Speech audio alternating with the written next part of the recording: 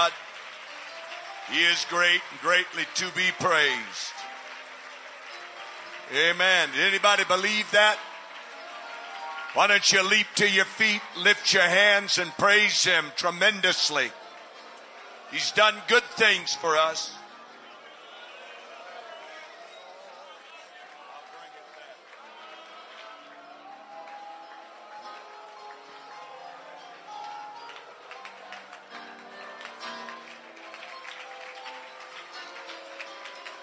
Praise the name of the Lord.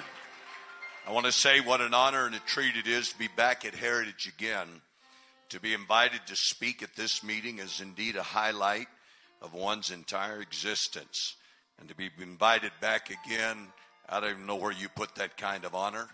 But I want to say that I feel so very humbled by this.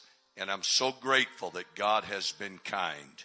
The preaching has been outstanding.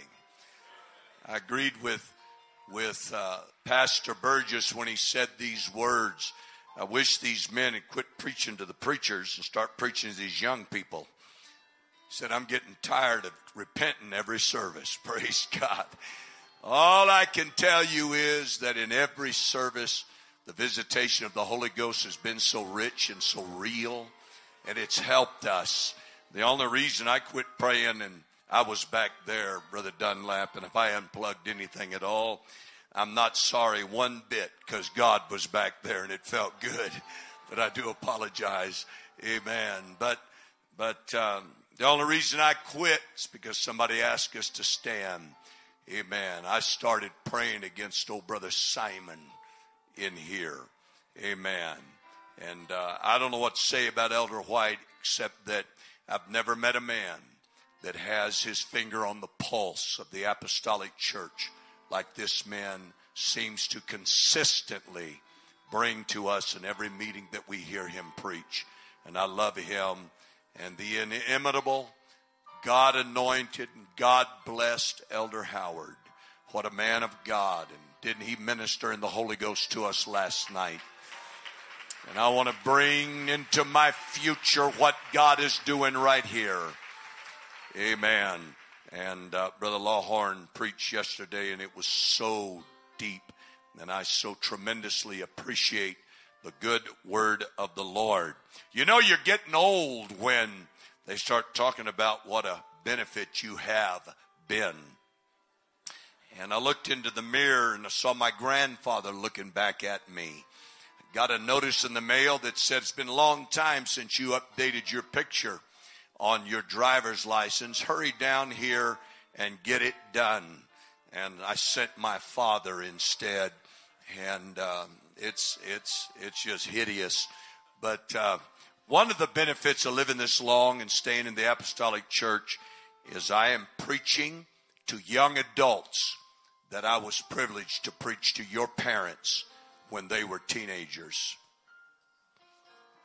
And to see the inheritance that God has given to this apostolic church, that is tremendous. Amen. And we're so grateful. If you're wondering what this is a walking stick that belongs to Elder D.C. Moody. And he said, Brother Garrett, one thing you'll know is I'm lending you my support. And I appreciate having his support. Elder Howard, knowing what we know about Bishop Moody, I dare not throw this rod down. It might turn into a serpent. And I don't think I'd have the courage to pick it up by the tail. And I'd have to call Elder Moody, and he may let me swim on my own. God is good. Right here in the front is some of the finest young people that God has ever blessed a man to be able to associate with. And I'm so proud of you, and I love you. And I look across this building, and wow. I don't know where you can put 300 or 400 more chairs, but you better get ready. You're going to need them. When the Spirit of the Lord that goes out with all of these young people gets broadcast around, folks are going to say, we missed it, but we won't miss it next time if the Lord tarries. Aren't you grateful for what the Lord is doing, what He has done? I give honor to the Holy Ghost. I give honor to my pastor, Elder Morton. I love my great man of God. I'm always in submission to him. One time he called me and the secretary said he's on the line. I picked up the phone and said, "Praise the Lord, Elder." And without any preamble at all, he said, "Ron Garrett, God is mad at you." And I could hardly breathe. I'm not kidding when I say that. I couldn't get a breath. And then he went on to explain why God was mad, because I wasn't taking care of my voice, and I repented. Thank God for a real man of God in your life. I think my number one fan is right over here to my left. Amen. And I appreciate her and that handsome man standing beside. Numbers chapter 21, verse number 16, if you have your Bible.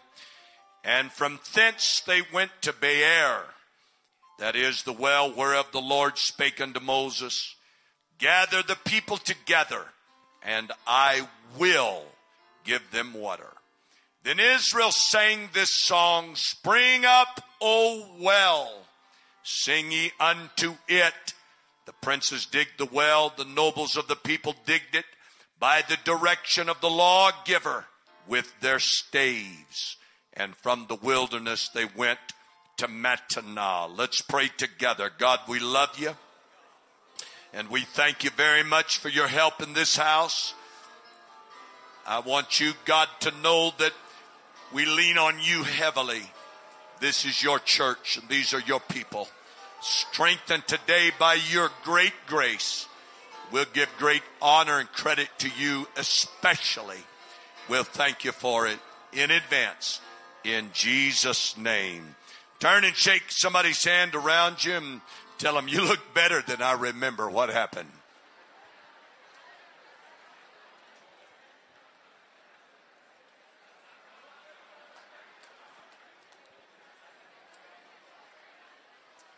And you may be seated. Now, I want to introduce my thought that I feel like the Holy Ghost has laid on my spirit by drawing a picture, if possible, very easily drawn, but I don't want to dwell on it. I am by nature not a negative person. And by being filled with the Holy Ghost and trying to have an active prayer life and a consistent worship when I get into the presence of the Lord, I don't know how a person could be negative. I don't think you could. But I'm not by nature negative. If you ask me how I'm doing, I'll tell you the truth. I'm doing well. I'm happy. I'm satisfied. Feel good in God. Married the right woman. Got wonderful children, far above average. Pastor the best church in Pentecost, bar none. Glad God didn't call me to Oklahoma. Oh, Lord. That's right. And it's a pleasure just to live life and to go through life. But there are some times that we are aware of. I told the congregation recently that, do you know what 1,000 politicians at the bottom of the sea is? It's a very good start. That's what it is. And our world that we're living in is not looking real healthy.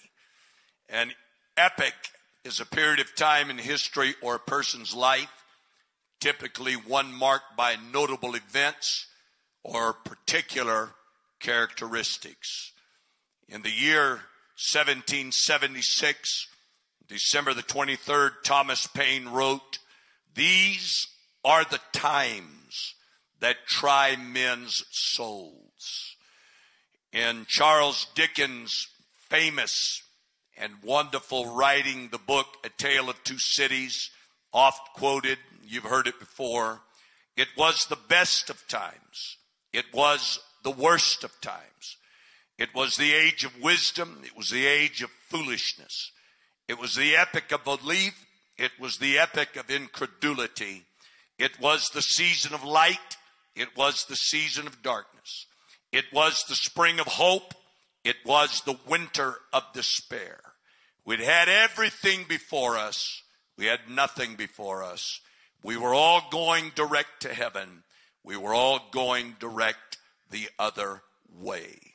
In Acts chapter 12, where Herod has stretched forth his hand and he killed James, the brother of John, with the sword. And because he saw it pleased the Jews, he proceeded further to take Peter also. Then the scripture says, then were the days of unleavened bread. And I do understand it's talking about a particular time in Jewish feasting and acknowledgement of God's presence and help. But I also believe, and I have used this often, that it was a time of great persecution. These were the days, then were the days of unleavened bread. Hebrews 11:36 tells us about some folks in a very difficult time. They had trial of cruel mockings and scourgings, yea, moreover of bonds and imprisonment. They were stoned, they were sawn asunder, were tempted, were slain with the sword. They wandered about in sheepskins and goatskins, being destitute, afflicted, tormented.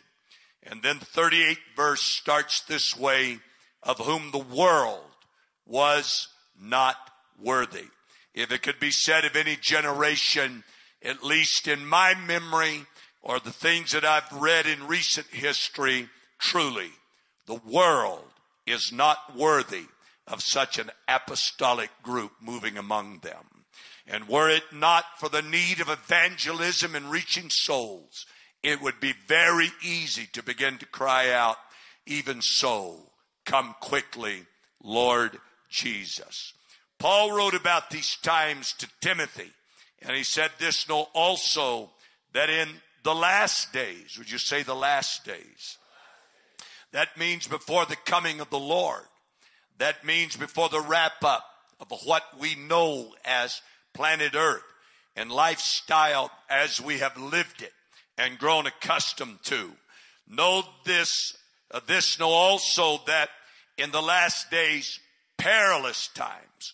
Truly, we are living in those perilous times that Paul said shall come. Daniel chapter 12 and verse number 1, talking about prophetic utterance about the day that we're living in. At that time shall Michael stand up, the great prince which standeth up for the children of thy people. And there shall be a time of trouble, such as never was since was a nation. That's quite a statement. Since was a nation. Trouble that will visit the earth like we've never known it, or like the history of the Word of God has ever proclaimed it.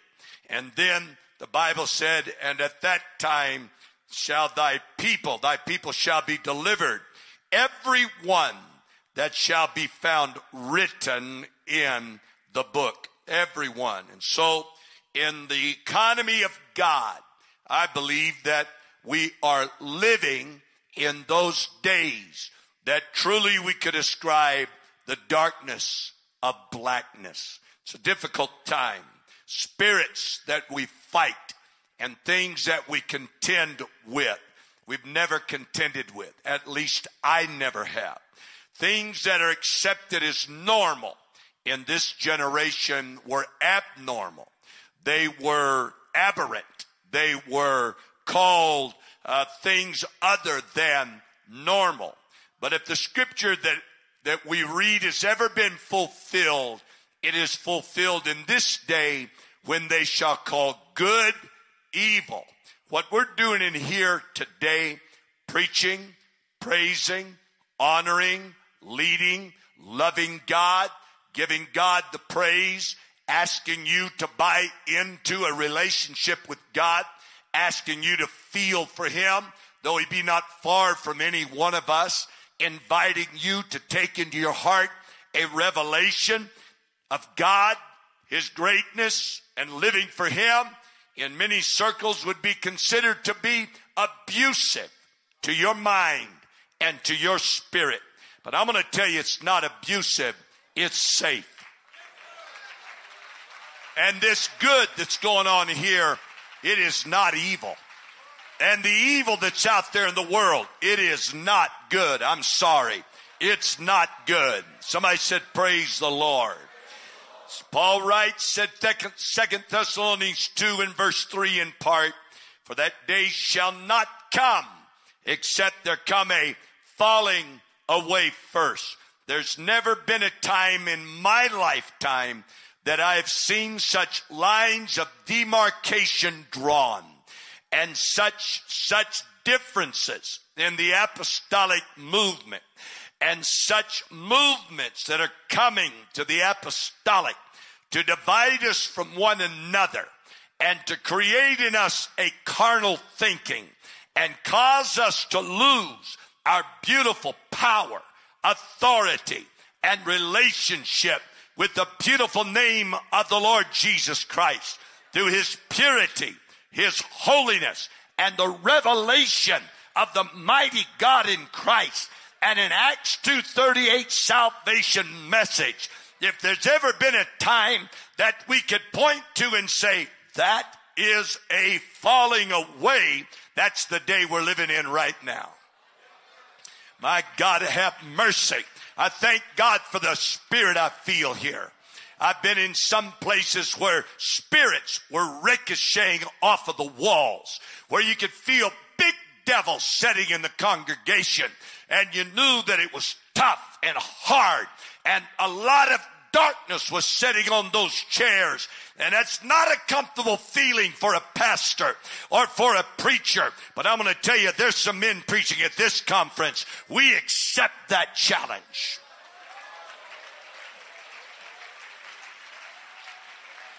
I said we accept that challenge. Bring it on. The darker the night, the brighter the light.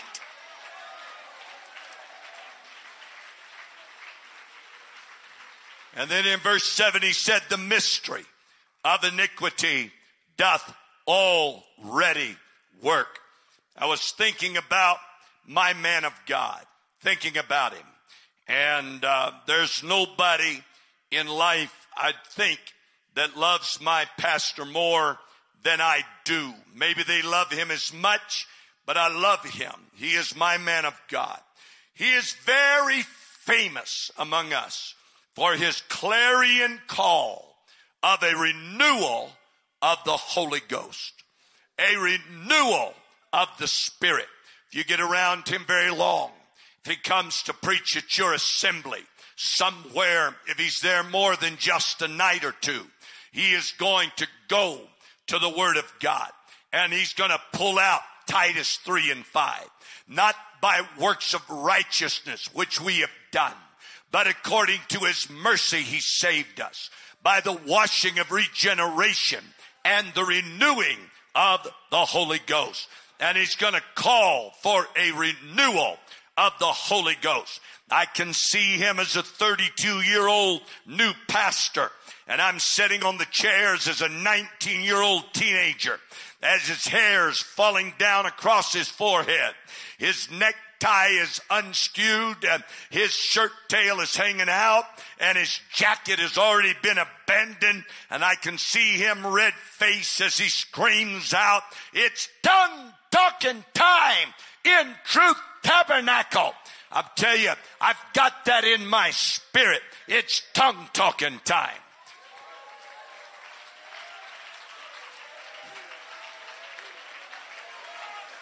Tongue-talking time at Heritage. Tongue-talking time at your church. Tongue-talking time in your prayer closet. Tongue-talking time every morning. Praise God. He would push hard. Everybody pray through. Not too long ago, came through our place and we were graced. He preached us a revival. And what a revival it was. And what blessing it was. But I'll never forget the night that he stopped midstream, turned, And he said, I feel a me, myself, and I spirit. And he began to proclaim, if this church does not get the selfishness out of your heart and get a spirit of outreach and a spirit of God, if this church does not pray through to an experience of the Holy Ghost, you're going to pass by this place someday and you're going to point at this property and you're going to say, that's where Brother Garrett used to pastor. And that used to be a good, strong apostolic church. Now I'm going to tell you, it bothered me greatly. Not that he said it, but that he had to say it. And Valley Pentecostal Church knows that we've been on a quest ever since. We're not going to have that spirit. We're not going to be a byword in Pentecost. We're not going to be a distant memory, but we are going to be apostolic from the top of our head all the way to the soles of our shoes. Praise the Lord. It's put a fire in my spirit. It's put a burning in my belly. It's put something rolling in my spirit. I don't have time to mess with foolishness. I don't have time to mess with dissension. I don't have time to mess with rebellion. Get out of our way. Get out of our altars. Get out of our assembly. Leave us alone. We got something on our mind. We've got God in our heart and our spirit. Oh, clap your hand and shout unto the Lord.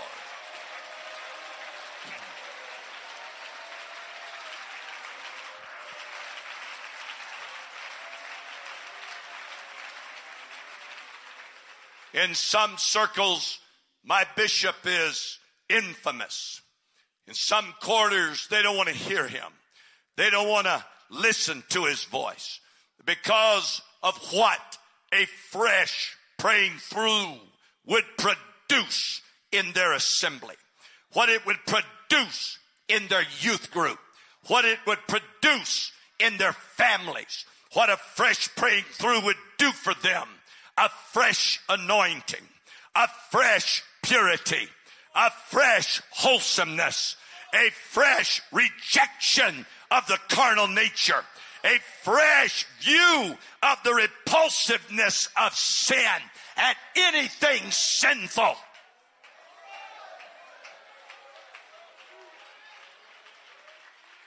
When we get into the presence of a holy God, it turns something on the inside of us that said, sin, you're not crossing into this home. You're not crossing into my car. You're not crossing into my life. You're not crossing into my relationship. You're not crossing into my entertainment. You're not crossing into my fellowship. Do you believe that, young men? Do you believe that, young ladies? My Lord, we need that. We need it. We must magnify our Holy Ghost experience. We are building more of the same. When we received the baptism of the Holy Ghost at the altar, we started with repentance. And in that repentance, it was just an open door. It was not a final sealed deal. But when we come back for a Holy Ghost renewing, we go back through the process of checking our lives, checking our spirit, checking our hearts out. Is everything right between me and God? Is everything right between me and my spouse? Is everything right in my home? Is everything right in my behavior? And then we were washed in the water, the beautiful waters of baptism, in the name of the Lord Jesus Christ. And it gave us freshness and cleanness and purity. And we walked out feeling so good about ourselves and so good about God and about living for God. I submit to this great group of apostolic young people that we must magnify our Holy Ghost experience. We must magnify the touch of God in our lives. We must visit again and again and again and again that place where we met God, to meet Him again, to feel feel his presence one more time. Some of you a little slow on your feet this morning and a little slow in your heart. That's all right. We're going to catch up to you just a little bit.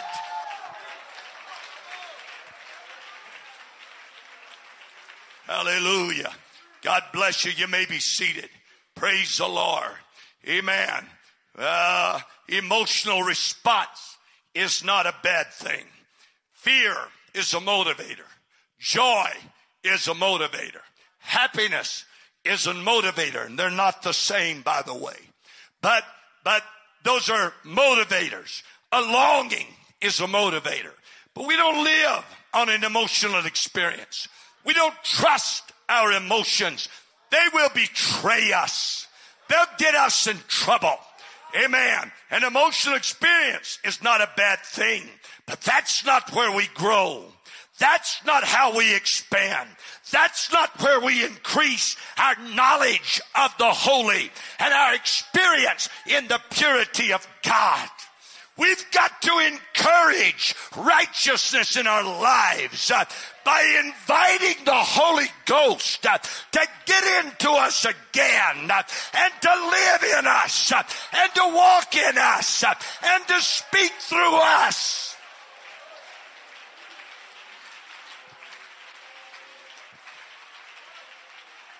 I'm making my apologies in advance that I am going to go longer today than I did the other night. I can already feel it. And I've already been here in the pulpit for 27 minutes. And I'm trying my best to honor Elder Howard. But he stopped me earlier and said, take it all the way home. So I'm going to try to do it because it's burning in my spirit. But I'm going to tell you, he's got the mind of God. And some of you are going to believe that, as the elder said last night, that we've been in collusion about what to preach and that we're picking up little cues from one another and building us a little sermon. Oh no, I came to this meeting with knowledge that God wanted me to speak on the very thing I'm speaking on today. Before I heard the bishop last night, this was burning in my heart.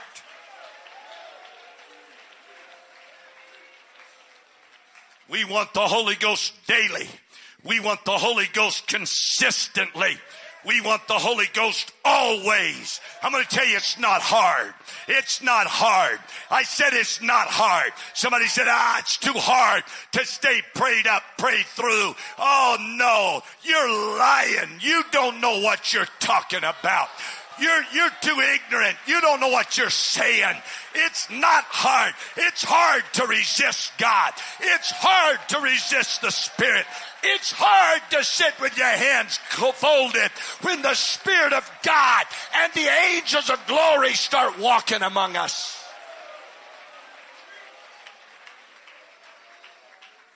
It's not hard at all. We need to encourage that. Amen. Conversion is our aim. I said conversion is our aim. Praise God. Thank you, Brother Lawhorn. Conversion is our aim. Changing. We've got that inattentional blindness on our mind. Conversion. I want to be like Jesus. The scripture tells us, and I'm going to misquote it on purpose, but I just want to say it this way. We are changed into His image from glory to glory. We are changed. It's an ongoing process. It's a daily process. We're changed daily. And how are we changed? From glory to glory. Thank God. In prayer yesterday, I met the King of Kings. Thank God, in prayer yesterday, I felt the hovering brush of angels' wings. Thank God, yesterday, I felt the glorious experience of a new birth in my heart. But I was awakened early this morning without the alarm. And the Lord was in the room. And I could feel Him all over again as He began to pulsate in my spirit. daily, from glory to glory, I feel a little more like Jesus. I feel a little more in his image. I feel made a little bit more in his likeness. I feel just a little bit more like he wants me to feel.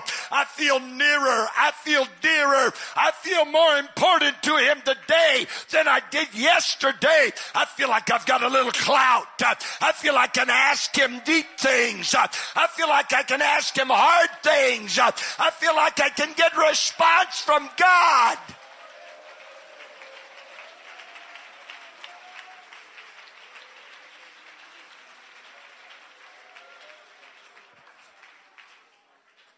Hallelujah.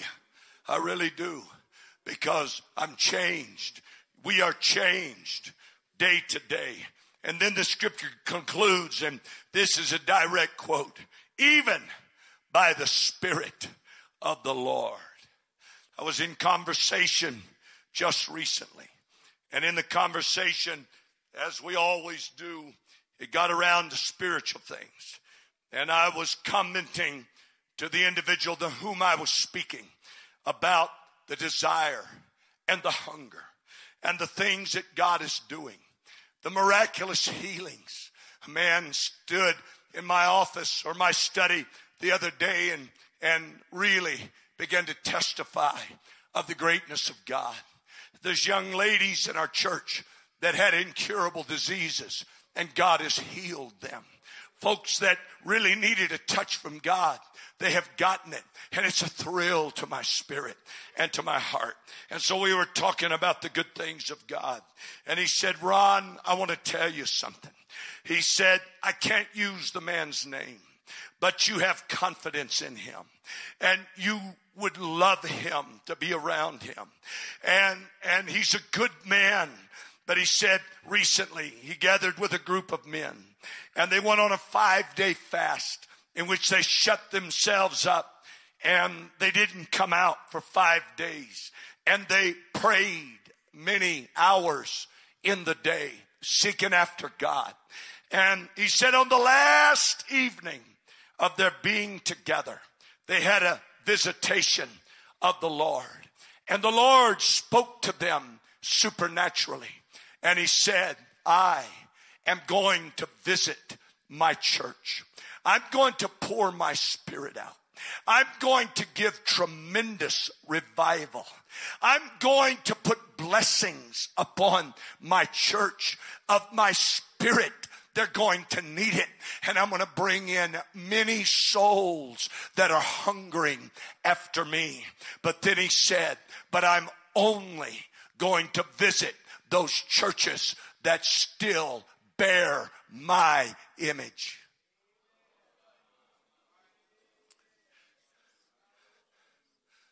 Brother Dunlap, that's gotten my attention. That has got a hold of my spirit. I'm searching my heart every day. As a pastor, am I promoting the image of God? And if not, forgive me and give me the direction and give me the balance and the courage to do it. In my personal life, in my home, am I bearing the image? And I want to so desperately because I believe that God is going to visit. And when he visits, it's going to be supernatural. And it's going to be amazing. When God would depict a backsliding Israel, a backsliding church, and in type a backsliding people, he would say of them that they have committed two evils. Number one, they have forsaken me, the fountain of living water. Think about it. Think about it. They have forsaken me, the fountain of living water. And they have hewn for themselves. They've had to work at it. They've had to strive to do it. When you hew something, it's like chipping away at solid rock, trying to build a basin that will hold a little water. But he said they've hewn out cisterns, but they are broken cisterns that cannot hold water. Cannot hold water. That's how God looked at it. He wanted us to get the picture of a fresh flow, a fresh anointing, fresh oil, a fresh touch, a fresh experience, a fresh Holy Ghost. He wanted us to get an experience in our life that we would keep it new and he would allow it to spring up.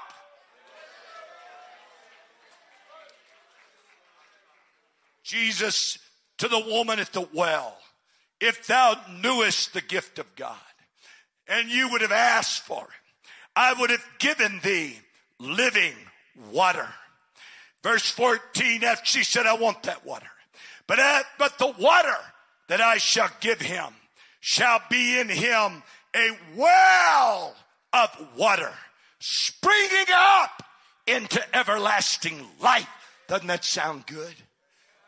Hey, fellas, doesn't that sound good? Hey, girls, doesn't that sound good? Springing up to everlasting life, always effervescent, always bubbling, always alive, always fresh, always exciting. Hey, young people, doesn't that sound good? Hey, church, doesn't that sound good? That sounds a lot better than an old stagnant, scummy pond.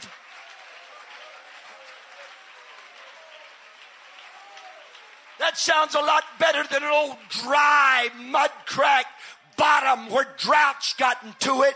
That sounds a lot better than anything I can think about.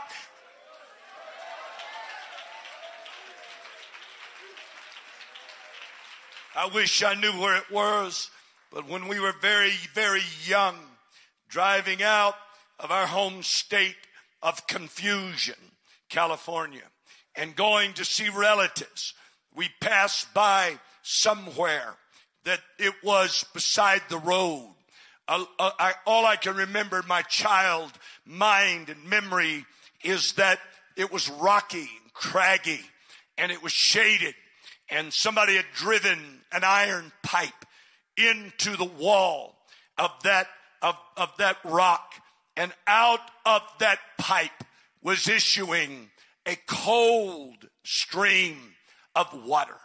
My father pulled over. Those are before the days of air conditioning. We had 460 air conditioning, and in the Central Valley you needed it. Roll all the windows down, do at least 60 to stay cool. Hallelujah. But we got a drink. I'll never forget that. It was cold. It was fresh. Us little kids, 5 little old darlings, we ate bologna sandwiches there. Amen. Maybe I should have pastored in Oklahoma. I don't know. But we ate bologna sandwiches and we drank from that stream of water coming out of the rock. My, what a memory I have. I've tried to remember where that's at and go back to it. Tried to drive those old roads. I've never seen anything like it in my adult life. But a well springing up. My. Fresh, everlasting life. John 7 talks to us about this Holy Ghost experience. And you know it, and you can quote it, and you probably quote it better than I could. In the last day, that great day of the feast, Jesus stood and cried, saying, if any man thirst, let him come unto me and drink. He that believeth on me, as the scripture hath said, out of his belly, that in man, shall flow rivers of living water. But this spake he of the Spirit. Everybody say the Spirit. The Spirit. Say it again. The Spirit. Which they that believeth on him should receive. For the Holy Ghost was not yet given, because that Jesus was not yet glorified. Amen. The well that springs up within us, that keeps us, that saves us, that redeems us, that regenerates us, that moves us to God, is the Holy Ghost within us. Give me a praying youth group. I'd rather have a praying youth group than a baseball team out of the youth group that can whip the denominals. Give me a worshiping youth group. Don't give me a youth group that sits on the seat with their arms folded, texting during church. Give me a youth group that's on fire, that knows the Word of God, that testifies about the goodness of the Holy Ghost.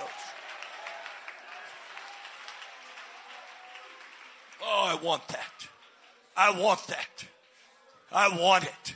That's where revival lives. That's where the anointing is.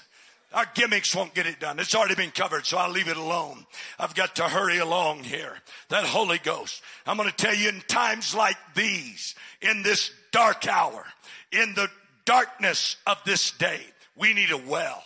Everybody in this house needs a living well. Every church needs a living well.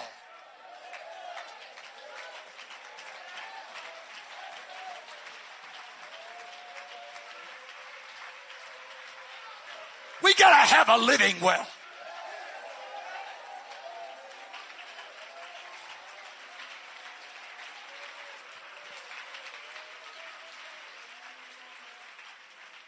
"42 minutes I've been here. Can I continue?" Amen. You may be seated, so I'll hurry. Praise God. A living well. We need a living well. Thank you, Elder Howard, for taking us back to that living well. Amen. To that living well. Our text says these words, "And from thence they went to Beer. That is the well whereof the Lord spake unto Moses. Gather the people together, and I will give them water." I'm emphasizing that passionately because I feel it passionately.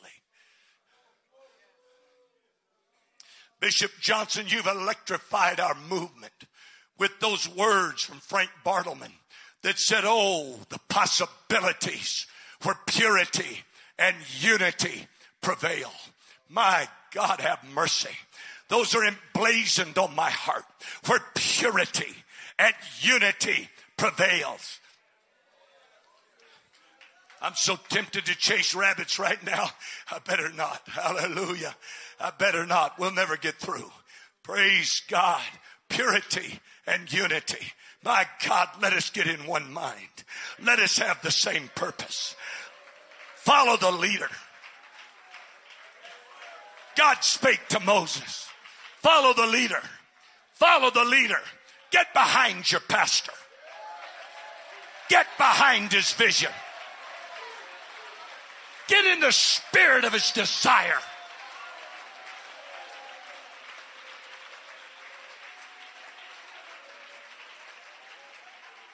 Devil, you're fitting to have a bad day. I can feel it in this house already. This meeting's going out with a powerful visitation of the Holy Ghost. Devil, you're fitting to have a bad. You're fitting to lose some clientele, devil. You're fitting to lose some folks that have been looking your way and thinking about joining up. You're fitting to lose them, devil. If you believe that, shout the loudest shout you got. Clap your hands as hard as you can. Worship God.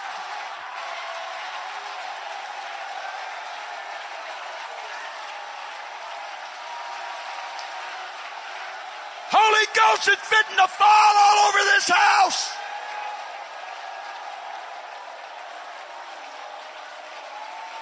Somebody that hadn't prayed through yet is going to pray through today.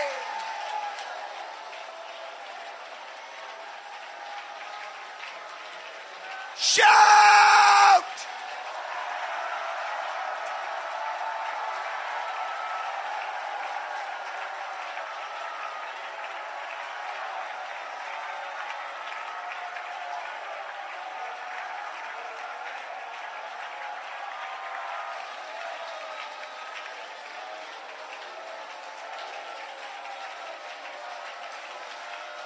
God said, gather them together. We are gathered together at Heritage 2018 in Colorado Springs, and God said, I will give them water. I'm telling you, you've been dry. You're fitting to get all wet.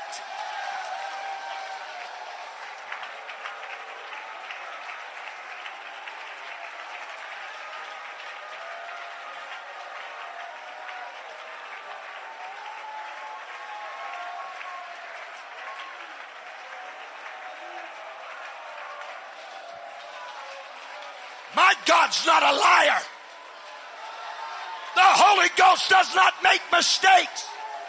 The Holy Ghost does not lie. I will give them water.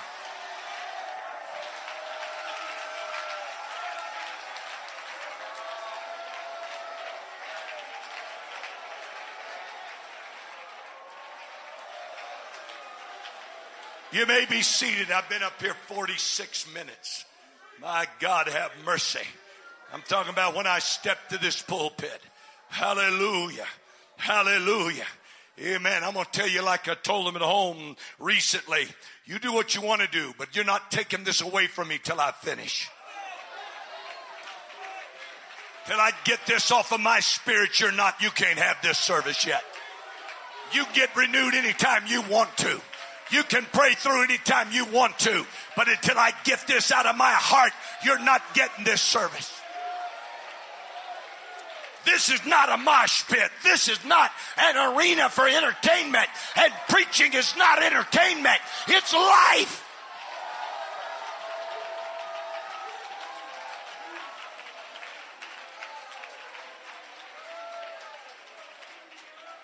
You may be seated.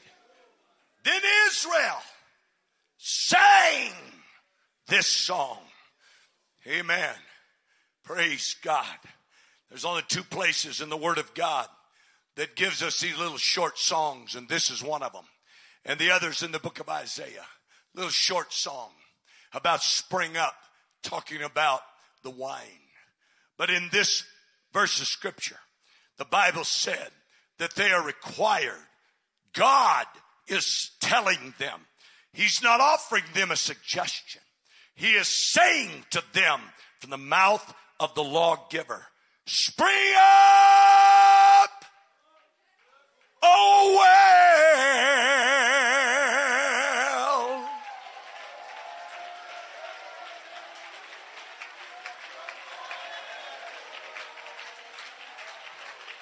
Sing ye this song, spring up,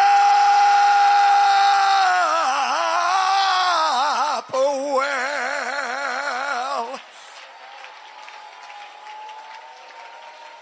Does anybody feel like singing it? Spring up, oh well.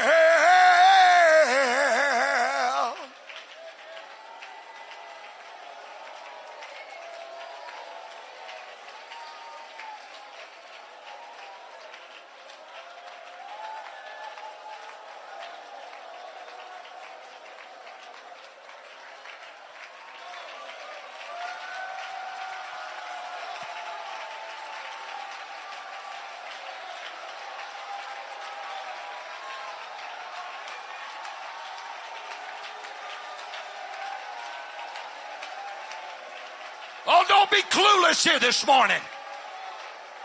You can't sing spring up oh well with your arms folded and your heart not with God. You gotta put some gusto behind it. You gotta put some fervor behind it. If you want that well to spring up, somebody's gotta speak to the well. Spring up! Spring up! Oh, well, spring up!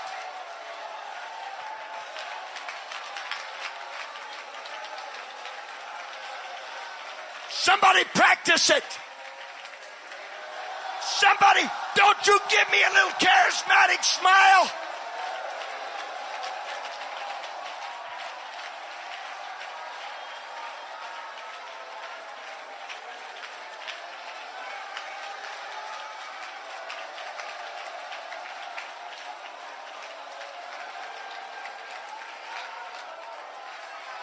been here an hour or 50 minutes.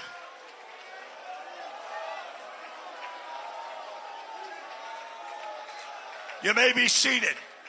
Oh, God, have mercy. Sing ye unto it. Sing ye unto it. Sing ye unto it. Sing ye unto it. Every morning, sing ye unto it. Every service, sing ye unto it. While you're driving your car, sing ye unto it. Unless you've got rock and roll or hip hop or country western blaring, then bless your heart, you can't sing.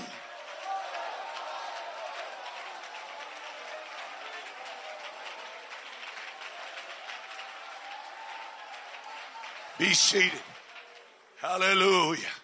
Hallelujah. Sing ye unto it. Sing ye unto it. Sing ye unto it.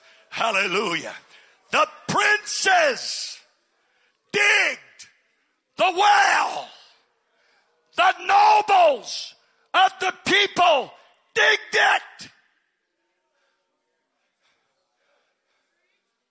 The princes digged the well. The nobles of the people digged it. Who are the princes? Part of the root of this word and the princes is dominion. Rulers. It means children of the king with the authority of the king's name.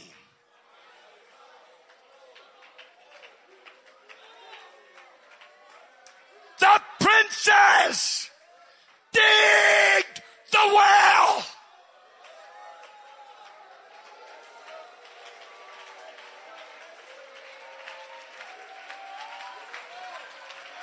Holy Ghost is sitting to visit a bunch of princes.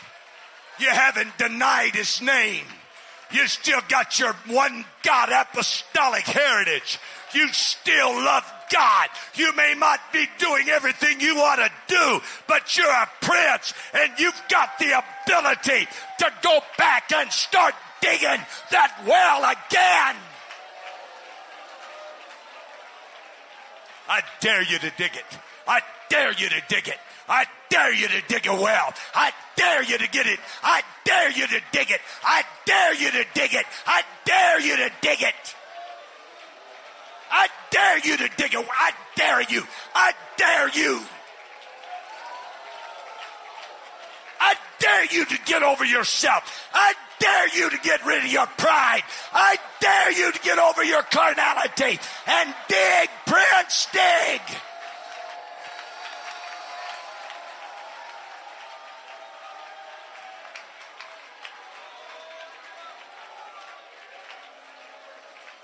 Clap your hands and shout again. Oh, yeah.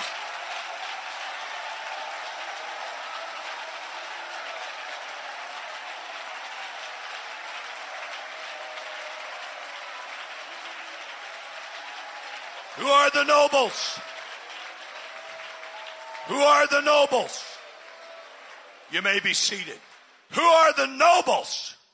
Those nobles, according to the definition, are those belonging to the hereditary class with high status. The nobles. Princes digged. Dominion. Nobles digged. Dominion. Dominion. Dominion. Dominion. That means authority. 1 John 5:18 said, we know that whosoever is known of God, that's the Spirit, sinneth not, but he that is begotten of the Father, or begotten of God, keepeth himself, and that wicked one toucheth him not.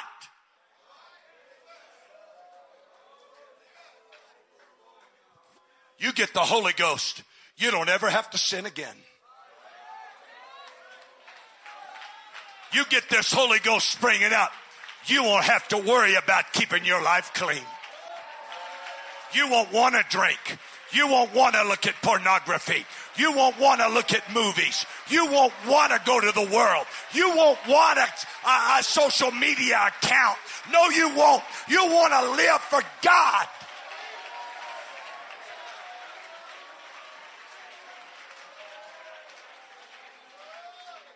Hallelujah.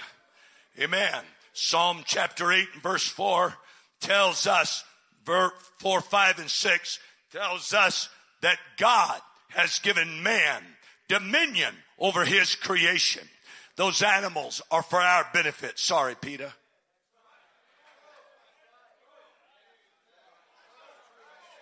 That's right.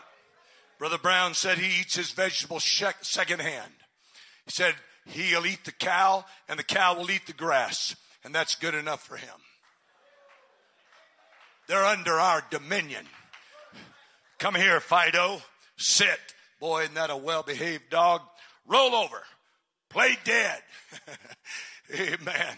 Brother Howard's got a dog that has to pray through often. Amen. Brother Howard said he's full of the devil, or was. I think he's no more. But anyway, that dog had to pray through often. And he'd tell him, pray through. That dog go down, cover his eyes, and go to growling and carrying on. Never saw anything like it in my life. Under dominion. Under dominion. Amen. If we want to make a building, we know how to go get the brick. We know how to pour the concrete. We know how to manufacture the steel. We know how to take things out of... I'm going too long. I'm going way too long. Oh, help me, God. I've been 57 minutes up here. My God, where has time gone? Where has time gone? But he gave us dominion and put it beneath our feet. Romans 16 and verse 20 tells us, and the God of peace shall bruise Satan under your feet. Shortly, the grace of our Lord Jesus Christ be with you. Amen. That means settled, settled, settled. The God of peace has given you dominion.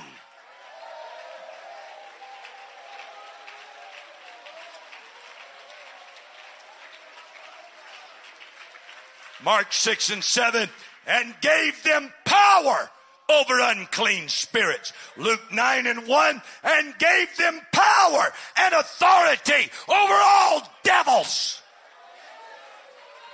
Luke 10 and 19, I give you power to tread on serpents and scorpions and over all the power of the enemy, and nothing shall by any means hurt you.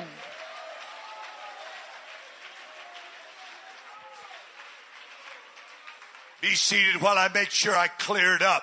That I'm not talking about a charismatic kind of, I'm the child of God, I can do anything I want, and the devil can't hurt me. That's not what that's telling us. It's telling us that if we walk in the Spirit,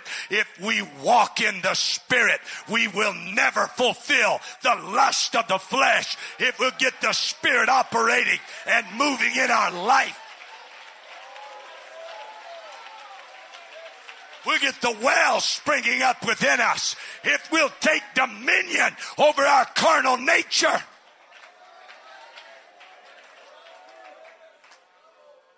Be seated a moment longer. 59 minutes I've been up here. Lord, have mercy. Have mercy. Amen. Not the charismatic, I am king me. No power can resist me. No power at all. But the Bible lets us to know that we have power to overcome sin. Power to say no and to make it stick. Power to walk in the Spirit and to follow God. Power to make it through to the pearly gates. I'm here to declare, if you want to, you can be saved.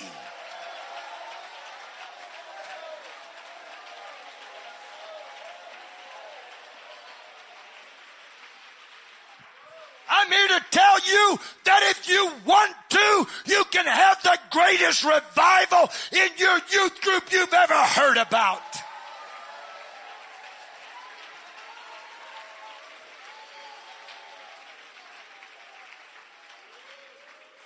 Amen. And then the Bible said, and they digged at the direction of the lawgiver with their staves. With their staves. That literally means walking sticks, built for support, built for security, built for the comfort of the individual that needs it. But the Bible said that they digged at the direction of the lawgiver with their staves. Now, I don't know how long it would take us to dig a well.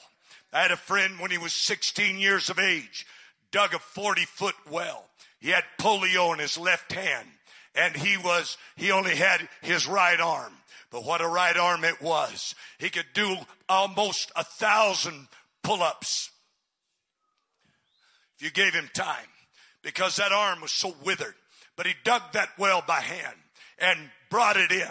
I don't know how long it'd take to dig a well. I don't think I could dig a hole in this right here if I worked at it all day and into next week, taking this stave and digging and digging and digging.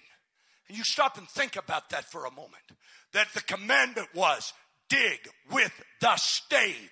He didn't say go get the shovels. He said get the stave, the walking sticks. Take your time to look at it.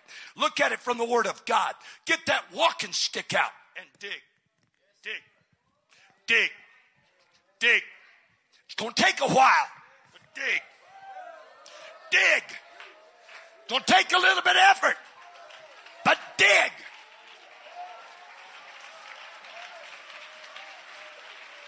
I'm in the Holy Ghost. Be seated. Some of you want an instant response. Some of you are going to go home from this meeting and you're going to say, my, what a great meeting. But nothing's going to change in you. You're going to be the same problem and worry to your pastor that you was before you got here. Some of you are going to still be sneaking and peeking and dipping and sipping. Some of you, the reason you don't have cigarette breath today is because you're at Heritage, and only because you're at Heritage.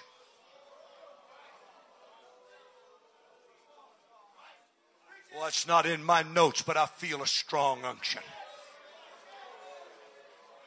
But get your stave out. Get your comfort. Get your walking stick. Get your balance out.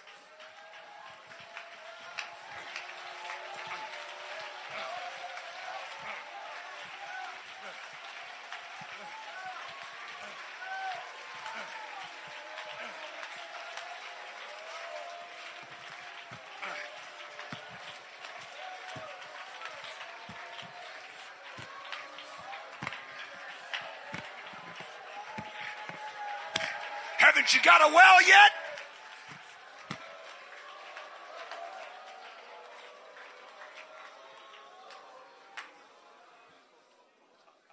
Be seated. And while you're doing it, sing a song.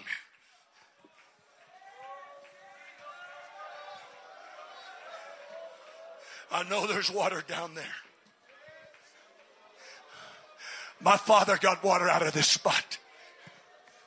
My pastor got water out of this spot. His pastor got water out of this spot. Spring up! Oh, well. Spring up! Oh, well. I've got a river of life flowing out of my soul. Spring up! Oh, well.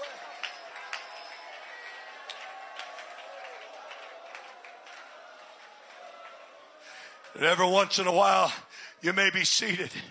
They'd run across something hard and heavy. And there's a little crook in the end of this walking stick. And they'd have to reach down in that hole that they were digging with that little crook. Get a hold of that hard thing. Pull on it.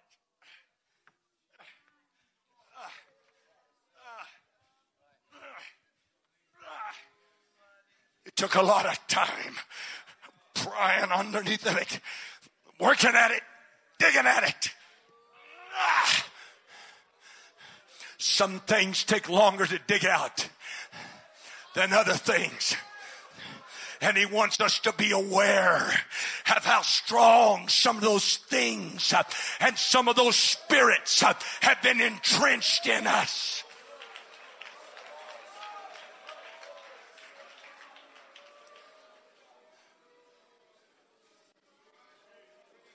Elder, I'm infringing on your time, and I'm apologetic.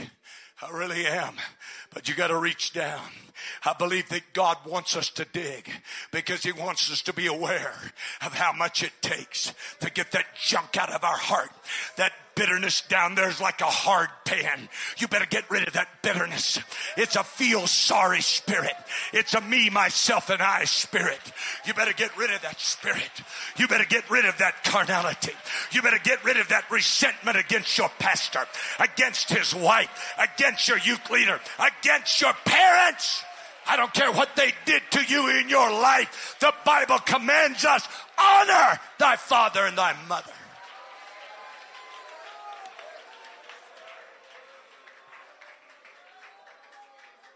I'm almost finished. I'm almost finished. You got to dig. You got to dig. You got to dig.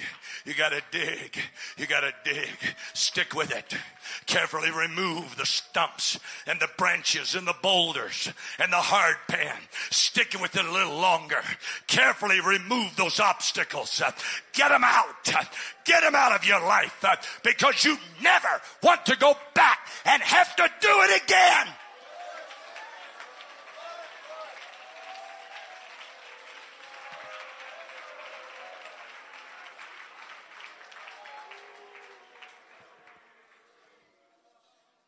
Be seated a moment longer. Tell me the man from the Gadarenes wanted to go back to his demon-possessed position. When it takes a long time to get that stuff out of you, you don't want to go back. Not me. Not me. I've told this story at Heritage before, but at 17 years of age, in a real battle with my father between wills. And I was a big boy. I was as tall as I am now. And I was a big, strong boy. And my dad said, if my belt's not enough, I'll try these on you. And I was on the verge of taking him up on it. But there's too much respect built into my life. That was my daddy. And so I was angry. I was filled with stuff. And I went out and stood on the back porch and I looked over at my car and I fingered the dollars that were in my pocket and I knew exactly how much was there. And I looked over at my room and remembered where my clothes were at. And I was making up my mind at 17 years of age that I'm leaving the house. I've had all of this that I'm going to take. And a spirit spoke to me just as loudly as I can hear anything in this building, including my own voice on this PA. Then went Judas from the presence of Jesus, and Satan entered into him.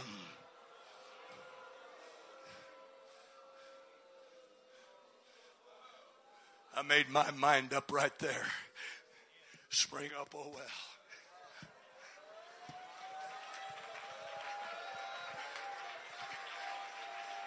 I don't care what it takes. That secret stash of marijuana, it's going. Those rebellious friends, they're gone. Spring up, oh well. You better spring up, oh well. You're the only thing standing between me and demon possession.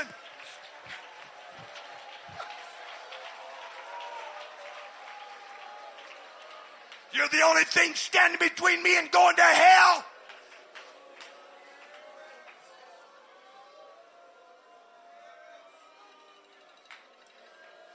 Hallelujah. Please come. Hallelujah. Hallelujah. Come on, drummer. If there's a bass player and a guitar strummer, come on. My God, have mercy. Oh, God. Oh, God. The other reason, now hold on a second. Just give me a minute longer. Amen. Just give me a minute longer. Then you can pick them up. But you're going to get divided here. Now, I want to make this last point. Amen. The other reason that I believe that he had them dig with staves is because the water was a lot closer to the surface than they believed. It was a lot easier to get there with the help of the lawgiver than you could possibly imagine. Spring up, oh well, spring up,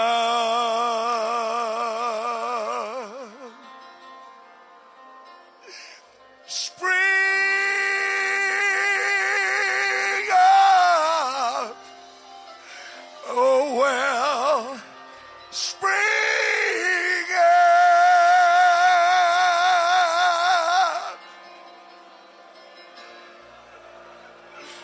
I gotta have your help.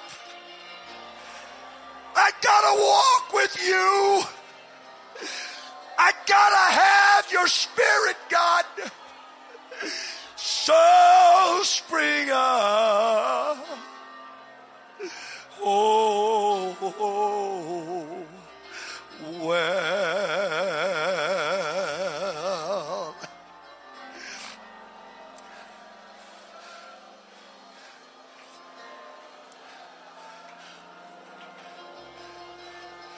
Does anybody want to try your new song? You better start picking up chairs, men. Does anybody want to try your new song? Some of you need to come to the back of this building.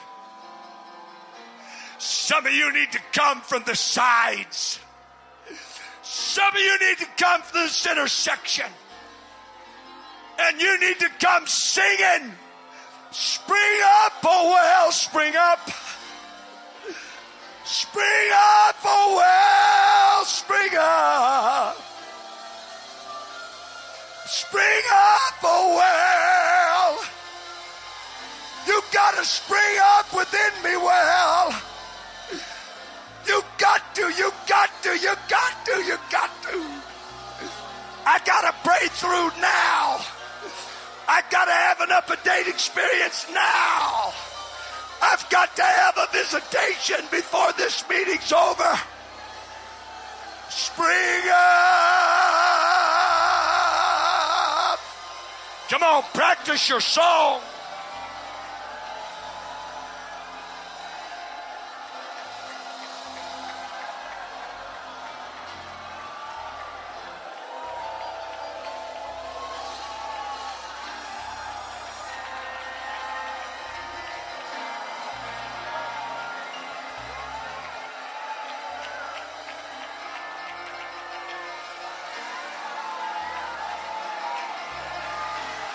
That's it. Cry like you haven't cried yet. Scream like you haven't screamed yet. Get violent in the spirit. Dominion.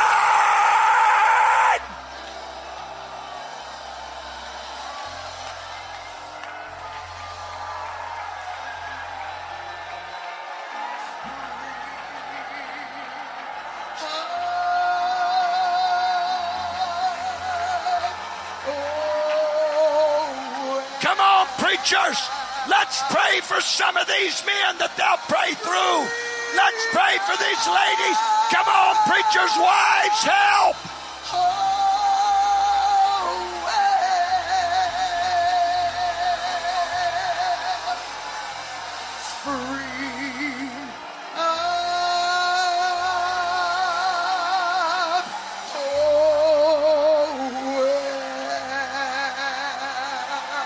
Get the debris out.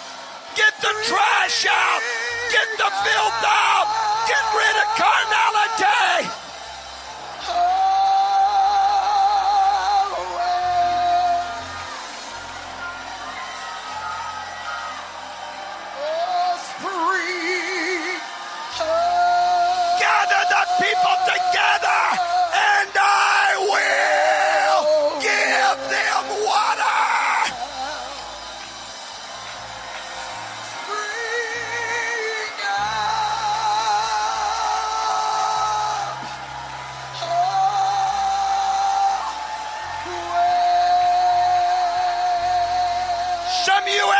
hearts and got your hands folded and you're just watching us, my God, help us. Don't backslide while these young people cry out.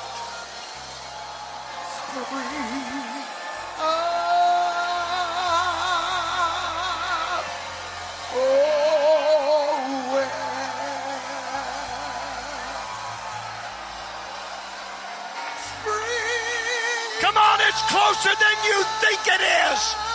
It's closer than you believe it is. A liberating flow of the Holy Ghost is here for you.